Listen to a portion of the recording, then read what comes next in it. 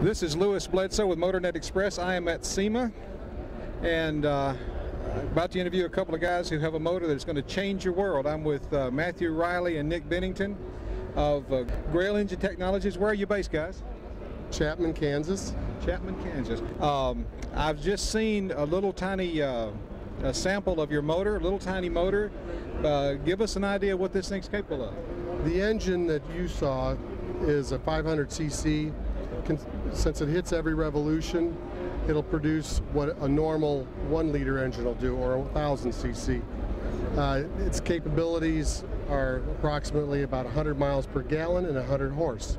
All right, the 100 miles per gallon is when it's in full homogeneous mode. Polestar plugs gives us the ability to do what's called forced semi-homogeneous quite efficiently. Conventional plugs can't do what the Polestar plug does for us.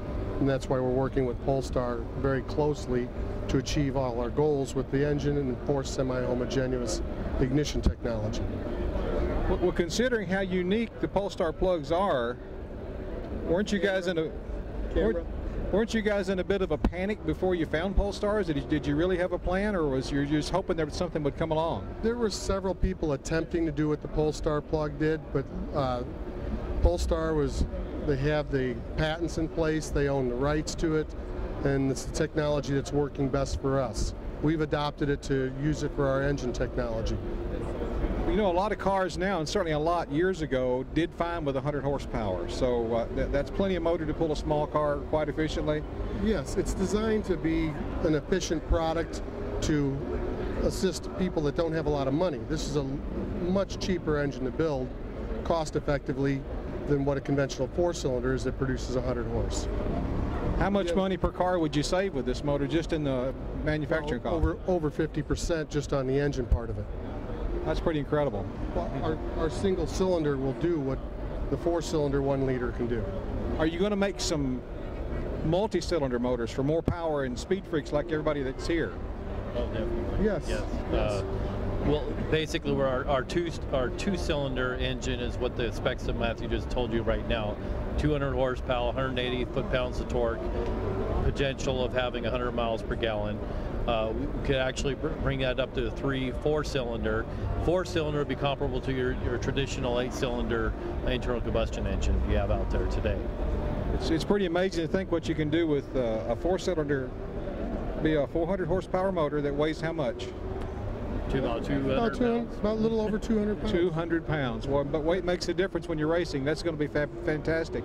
Now, when do you guys anticipate actually getting this to the marketplace? I know it's a tremendous effort. You started from ground zero. How long ago? Roughly about 7-8 months ago. 7-8 months ago, from concept on piece of paper to what we have today, which is a full mock-up SLA of the engine. We're anticipating going into detailed design and actually fabrication of the engine within the next 90 days. That is tremendously exciting. Can I come to Kansas and shoot some more video? Yes, you may. Okay. We'd be honored to have you there. Now, how many spark plugs per cylinder or pulse plugs per cylinder do we use? We're using 3 plugs per cylinder because the rapid bloom, ignition bloom of the plug gives us the ability to force homogeneous ignition. Now, you're using a term I'm not familiar with. That sounds something like milk, but I know it's better than that. Does it mean every molecule in the motor explodes at the same time? Well, not exactly. Not forced semi. Homogeneous, or HCCI, means that everything ignites at once. Okay. Forced homogeneous, or forced semi-homogeneous, means that the ignition bloom is increasing rapidly enough to raise the compression in the chamber to detonate the remaining air and fuel simultaneously. So it's almost instantaneous. Close enough you can't hear it. It's very efficient. We're very close to proving all the technology that we're working on. Yes, we're very close. We've had an enormous amount of luck and quality work that has gone into this project.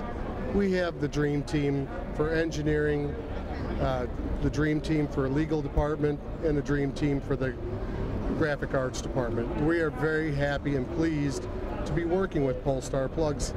Well, that's great. It's a great collaboration. I love them too. I've been using Polestars in my traditional vehicles for a long time, and it's great to see great ideas and great people come together. So, best of luck as this thing develops. I sure want one in one of my cars one of these days. It's a pleasure. Thanks very much. Thank you.